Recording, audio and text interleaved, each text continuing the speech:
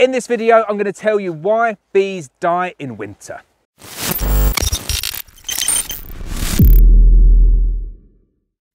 Hi, I'm Lawrence Edison Black Mountain Honey. Welcome to another episode of No Nonsense Beekeeping. In this video, I'm going to talk to you about all of the different ways that bees can die in winter. So pretty much everyone who's had bees for maybe 2 or 3 years will have experienced this. Go to open up your colony in the winter and they're dead. And there's either no bees there, or there's a small dead cluster of bees. Loads of different ways that it can happen. Your beehive has failed. I'm going to talk to you in this video about the different reasons why your beehive can fail over the winter. And I'm going to talk to you about the methods that you can use in order to control some of the elements that you are in control of. Right, so the first method we're going to talk about is a failing queen. And this will happen all of the time. This happens so much, where you think you've got a big, strong colony going into winter, you think your queen is okay, and she's not. So there's either something wrong with the mating of the queen, you might be looking in and she's laying good quality worker brood, and then what happens is over the winter, she effectively turns into a drone laying queen. What that means is over the course of the year, over the course of the winter, the colony is just going to dwindle and dwindle and dwindle, and you would generally find a single queen in a tiny little cluster, somewhere random in the hive, frozen, like they're not moving anywhere and they're all dead. That is indicative of a drone laying queen. You don't generally find lots of drones knocking around when you come into spring. The colony just can't keep up with the production of worker bees, and that means that the colony is doomed. So that's the first method that the colony can die out over winter, is that the queen is not correctly mated, she turns into a drone laying queen, and the colony dwindles to nothing. Now, what can you do to prevent that one? Very little actually, because all you can do is go in around August and September and validate that the queen is well mated at that point in time. You can't look into the future and say, well, I think she's going to be good for another 3 to 6 months. All you can do is go in August and September and say, I think she looks pretty good here. Good amount of eggs, good amount of worker brood, no patchy brood, no excessive amount of drones knocking around in the hive or drone brood. You put a tick in the box and you say, okay, I think my queen is okay. In between September and say March or April, they might try and supersede that queen. So that's kind of the first mode of queen failure, is that they say there's something wrong with that queen, we're going to supersede her, and they try and supersede her in October, and then the virgin queen doesn't mate correctly, and then you're left with a colony that's got a virgin queen that's failed to mate. She will effectively become a drone laying queen. Another method is that the queen just runs out of juice. In between that last inspection and spring, she just turns naturally into a drone laying queen. Both of those scenarios there you have very little control over. The only thing you can really do is identify when a queen is getting old and say, right, every couple of years I'm going to replace my queens. I'm not going to let them get into their 3rd or 4th or 5th year, which is quite a long time for a queen, because then the chances are the older they get, the more likely they will fail over winter. So that's the only real mitigation that you've got there. Make sure that your queens aren't older than say 2 years going into winter, and it's going to reduce the chances of them failing. The next mode of failure that's queen related is going in too late in the year, doing inspections and killing your queen. This happens quite a bit. I see people going in October and November and pulling it out and saying, I've not got any brood, I've not got any eggs, there must be an issue. And I just think you shouldn't be going in and inspecting at that time of the year in the UK. There's no benefit to it, and you've got the danger of killing your queen, squishing the queen, you might break her leg, they might reject her. You're much better off just leaving them alone once you've done your checks in August and September and praying that your colony gets through. The next mode of failure is starvation. And I'm going to split this into 2 different modes as well. So you've got one where the colony does not have enough food to get through the winter, so they fail. And then one where they can't access the food that they have, and then they fail as well. Both of those modes of failure are very annoying. And they're the 2 modes that you really do have the power and the control to a certain extent, in the first one particularly, to manage that. So what you need to be doing, you need to be trickle feeding, building the colony up, making sure they're at a sufficient weight come September, come October, and then also going back in and doing those checks in January, February and March in the UK or wherever the spring build-up is in your area of the world. Most colonies will starve kind of February or March. Once they kick back into real strong brood rearing, that's when you're going to generally get the good, healthy colonies starve because they consume so much food. You can mitigate that so easily by putting a big slab of fondant directly on the cluster. You can put a queen excluder over the top of it as well if you don't want it to drip through. That pretty much mitigates both of those modes of failure. Big slab of fondant, I mean like 6 to 8 kilograms of fondant, placed directly on the cluster.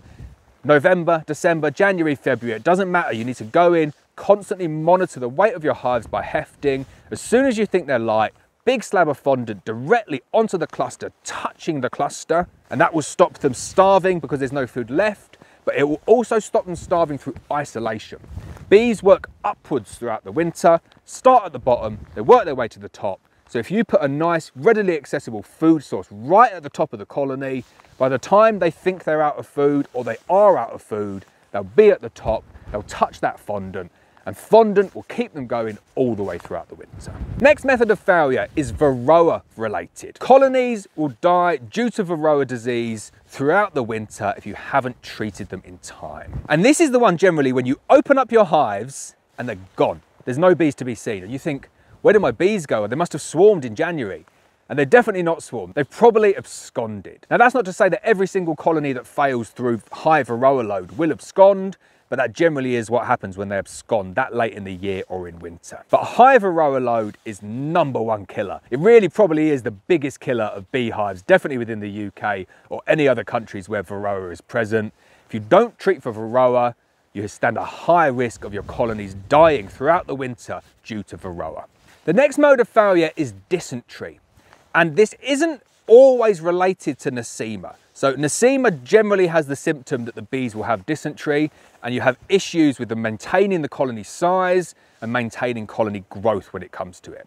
Bees can have dysentery anyway. So if you're seeing lots of dysentery, lots of streaky poo inside or outside of the hive on the frames, that doesn't necessarily indicate the bees have Nosema, but it is something that can kill the bees. So they might be eating something that they don't really agree with. They might have dysentery for another reason, or there may be Nosema present within the colony, and that's what's causing the dysentery as well. So Nosema spores, if it is Nosema, they'll spread throughout the colony really, really quickly, and it just affects the bee's ability to live. Shortens its lifespan considerably, which means the bees can't keep up the numbers, spreads really, really quickly, passes on the dysentery to all of the other bees, and it's just a general indicator of bad hive health. Not a huge amount you can do with Nosema as well. One of the treatments that I definitely do not recommend, because it's not a legal treatment, is to give them a thymal feed. So in other countries where this is allowed, you feed them a thymal feed, and that can help the bees combat Nosema, and they can make a full recovery as well if you start to spray it on the bees. Really does work very well, but you cannot use that in the UK, not a registered medicine. Hive Alive is supposed to be very good at tackling Nosema as well, and that is a registered medicine, and it is thymol based. So if you do have issues with Nosema, you can give your colony some Hive Alive, and you can also pre-medicate it as well. So maybe the last syrup feed of the season, if you put some Hive Alive in there, should help to combat against Nosema. That's the only way that you can really mitigate that within the UK. Good hive cleanliness is a good way of tackling that as well. And just making sure if you do identify a colony that has Nosema, take it off somewhere isolated, because it can spread from colony to colony. Right, next mode of failure is chronic bee paralysis virus that you might see written as CBPV. And this is something that's really taking over the UK quite a lot at the moment. Speak to a lot of bee farmers in the UK, and they say this is getting worse and worse and worse every year. Now, I've never even experienced, I've never had a single hive that's had CBPV. You'll notice it, you'll get shiny black bees, very bald bodies, the bees look smaller, they go a little strange colour, and it can really impact a colony quite bad. I'm not going to put a mitigation activity against CBPV because I've never had to do it myself. I'm going to speak to some bee farmers though, and I'm going to see what they do, because I know there's been a bit of a change in tact in terms of the treatment, and what they used to do they think is nowhere near as effective as what they do now. So I'll go and speak to some bee farmers. Maybe that's a video for next year. Right, a really surprising reason why colonies can die in winter is that you feed them too much syrup. If you feed a colony too much syrup and you just keep on pumping it in throughout August, September, October, November, you just keep on going, the colony gets to a point where it's just not got anywhere to lay any brood, and you get this dramatic collapse in numbers. And then if you get that followed by a really cold spell, the queen might go off lay, and you just get this real wipeout of a colony really, really quick. So you need to ensure that all the way throughout winter, from autumn into early winter, late winter and spring, there's always somewhere for the queen to lay so that you can maintain colony numbers. So you need to feed them up to weight, but don't overfeed. Make sure they've always got a little bit of space. Next reason bees die in winter, there's too much moisture in the hive and the damp kills the bees. Now that's the most general statement going. Really not as simple as that. cover this in separate videos though. Bees can cope with cold very, very well. They can cope with an element of damp quite well as well, but what you really don't want, two things that can definitely kill your bees, is the combination of moisture and excessive cold as well. So I'm really not a massive fan of tunnel entrances where you have an entrance at the bottom, an entrance at the top, and then you have this flow of air going through the colony. Couple that with really cold temperatures, that can kill small colonies. Also, if you've just got a really bad setup and your colony is just getting lots of condensation constantly dripping onto that cluster, it definitely can kill colonies. You need to make sure that the condensation is forming on those side walls so it can drop out of the colony, and that way they can regulate their temperature a lot better, keep it up to the place where they need to be to get themselves through winter. Right, next mode of failure, small colonies going into winter in the wrong size box. I've covered this on so many different videos. Your bees going into winter need to match the size of the box that they're in. If you've got super weak colonies, you need to dummy them down, put them into the smallest box possible. Don't have a 3-frame nuke in a double national hive. You're asking for trouble by doing that. Make sure the size of the colony matches the size of the box, and use really good insulation to give them the best chance possible of getting through. Now there's a couple of reasons why colonies don't make it through the winter, where it's just plain and simple beekeeper error. I've done this before and it is the most annoying thing in the world.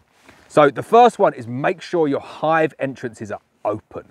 You can put your mouse guards on, you can put your protection on, but if you've got nukes, make sure that you pin the entrance disc into the position that you want.